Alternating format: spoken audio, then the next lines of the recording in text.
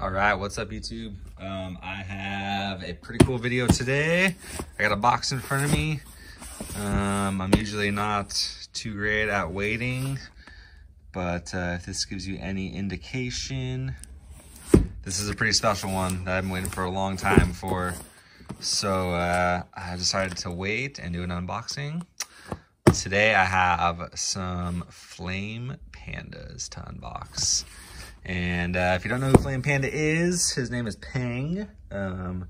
He is a maker out of a rural village in China. He's got a small workshop, employs, I'm not sure exactly how many people, but a handful of people. These boots are incredibly handmade. And they take a long time, about 10 months, a little over 10 months to delivery. So yeah, without any further ado, let's get into this unboxing here. I ordered these boots in like March or April of 2021. Not cheap, as you would expect. Something so handmade. At the time, all I did was just DM Peng on Instagram. He's kind of, I don't want to say notorious, but he's a little bit known for being kind of hard to get a hold of. He's really the only one who speaks English in his workshop. So, you know, he's making boots, doing research, doing pattern research, doing leather research, and all at the same time, he's the customer service, he's responding to messages, taking orders. So it can be hard. Some people swear by email, some people swear by just an Instagram DM. I've had luck with both. I haven't had too hard of a time. But as far as that sort of thing goes, I consider myself pretty patient. It's just once I know the order's in that's when I start to get impatient, right? So 10 months is a long time to wait. Real quickly, before I show these boots off, ooh man, these are a Boondocker in a CF Stead Snuff reverse Kudu. All right, so here we go. We ready?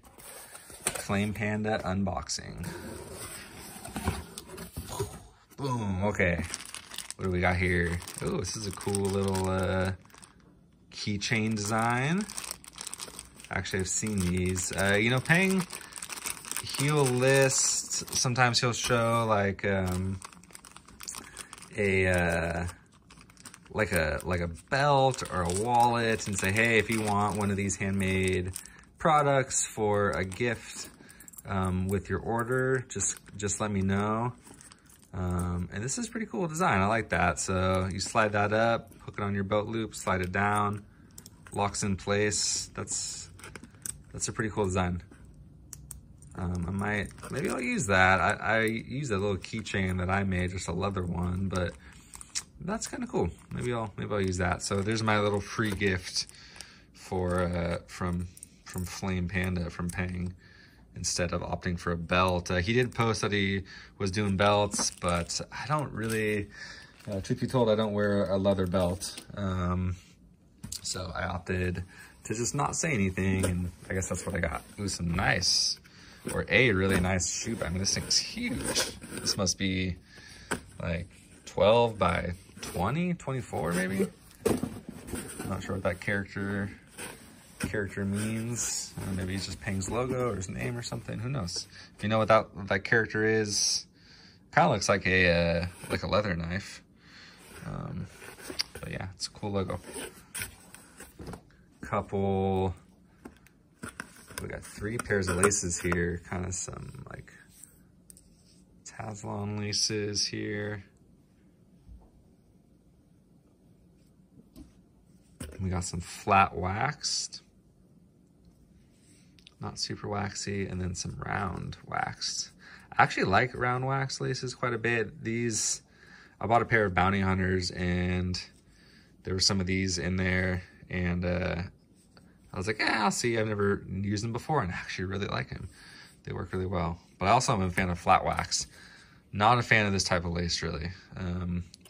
Or the paracord. I know some companies are real popular, those paracord laces, and I'm just not a huge fan of them. I don't find that they grip super well. I prefer like a waxed lace that really grips when you tighten it, you know, like a leather lace or something, just like a raw cord lace. Okay, here we go. So these are kind of just a generic kind of bag that he ships in, and here we go. First look. Boom. Wow.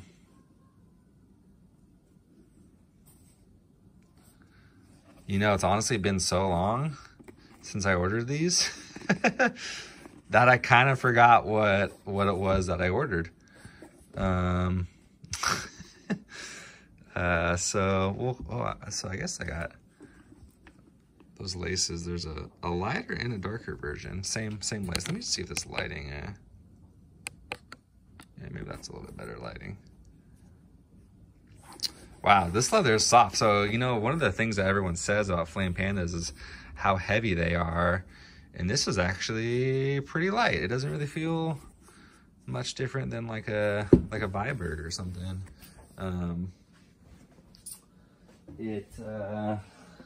Maybe just the makeup I did. So this is like a regular stitch down construction that is hand sewn, which is pretty impressive. Dr. Soul Super Grip. This is, I believe, the thin one. This is the Super Grip 2, I think, the full sole. The original half heel, not the raw cord. The raw cord can be, I think, a little too stiff. A lot of people say that. Really nice hard counter. Wow, this leather is super soft. It's actually not as thick as I was expecting. You can see some of that Kudu kind of natural scarring on the inside there, the smooth side. But the rough outside is, man, this stuff is really supple. Soft toe. That is a very, very soft toe box.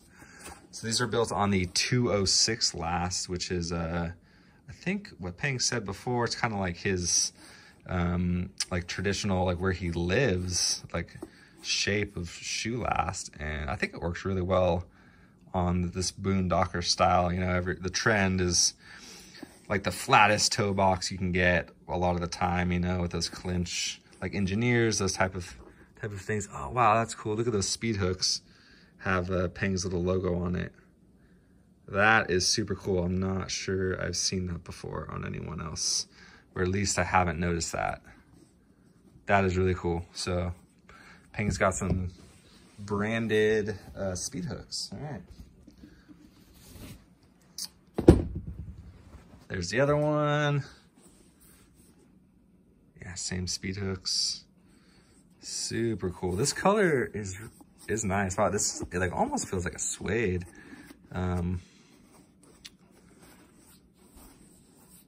More suede-like than I guess your typical rough out leather would be. I mean, here's natural CXL rough out. So you can see that color difference. This is pretty much what you normally see a Boondocker in, is natural CXL rough out. So that's the typical color you see. And I had kind of some internal conflict because I ordered these boots and then, you know, I waited so long. And by the time I really kind of realized what the deal was, it was too late to change my order with Peng. And so I think if I were to do it again, I would just get a natural CXL rough out, just like the classic Boondocker. It's a USMC M43 Boondocker. What do they call it? Like a type 2 service boot too sometimes. You know, John Lofgren M43s, Santalum does a good one. Viberg's done some Boondockers for Rivet and Hyde in London. I saw a photo of these, and it's funny because a few other members online have have ordered really similar makeup because we all kind of saw that same photo at the same time and opted for it. It looks like, yeah, it looks like the tongue. So I told Pang to do whatever he wanted for the tongue, and it looks like he did natural CXL. I would say that that looks like natural CXL to me. That is, yep, I'd say natural CXL. So that's kind of cool. Is that I, have a little bit of both. So you can see what the boot is and then what the boot typically is on the Boondocker color-wise. And I really like these, actually. I've been a little nervous to receive these, thinking that maybe I won't like them so much. A little bit of regret for not getting that CXL rough out, but this leather is soft. I can tell, I mean, these uppers are gonna be really, really comfortable. One of the things that people say online about Flame Pandas is the uppers are usually super thick and like a really hard temper, and the uppers take a super long time to break in.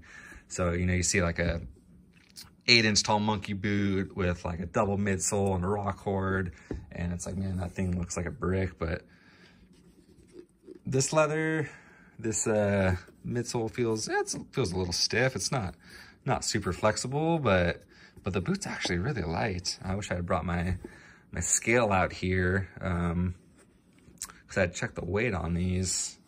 You know what? Maybe I'll run inside and grab it. I'll just kind of pause this video and I'll so yeah, I'll just grab that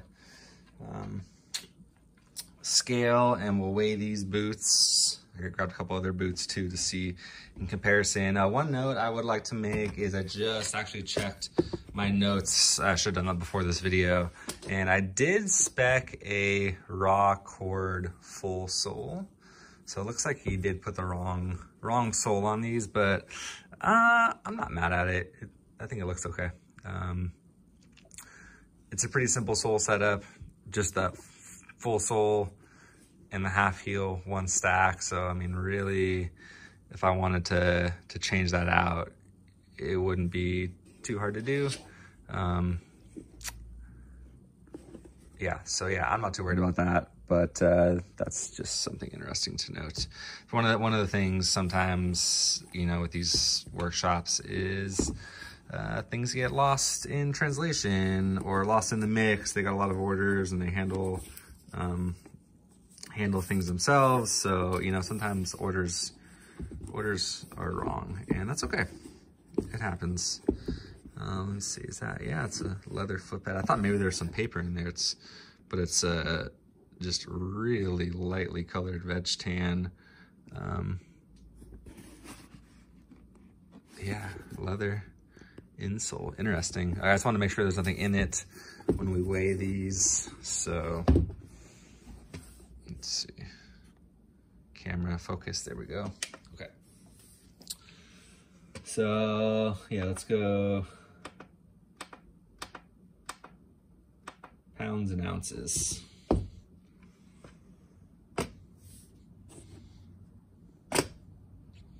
So 1 pound, 14.5 ounces. That's not too bad. Here in comparison, here is a white MP in cinnamon wax flesh. We'll weigh this. This has no shootry in there. So 2 pounds, 7.7 ounces. That is quite a bit heavier than the Flame Panda. And then here is my NYX Prospector Wicked and Craig Tan Oil Latigo. And that weighs 2 pounds, 11.9 ounces. So yeah, Flame Panda Boondocker coming in under 2 pounds. That's pretty cool. That is super cool. So yeah, I do actually have, let me see, it's not too loud off camera. I do have a Dr. Soul here. Yeah, so these are, the soles that are on these are definitely the super grips.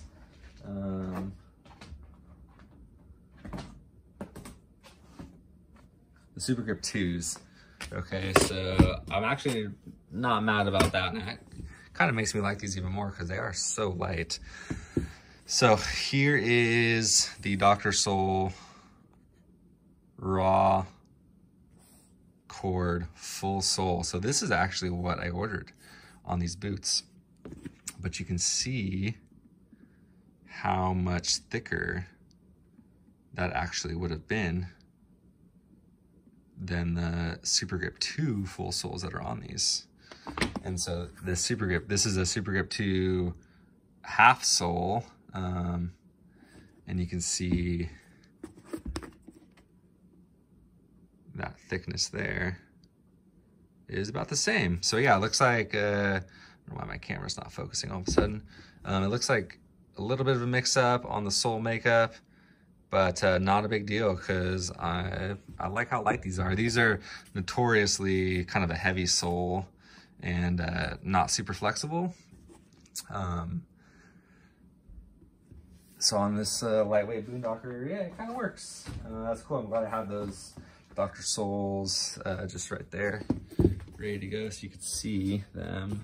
This is supposedly a 6-inch height boot. Not sure if that is measured the Wesco way. Yeah, looks like it's the Wesco way. So 6-inch high from the ground. So about a 5-inch upper.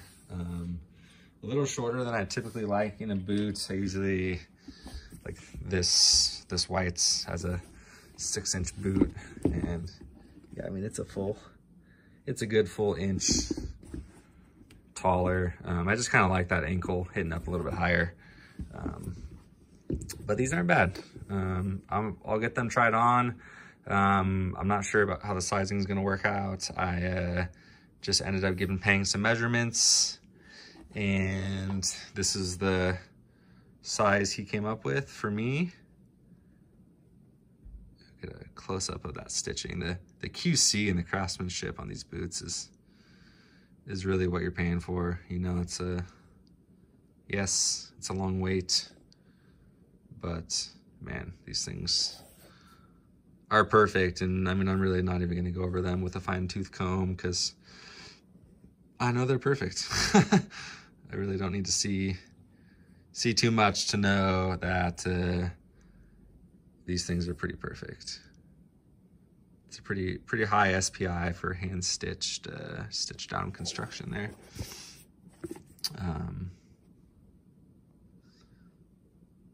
That focus. All right, well, Super Grip 2.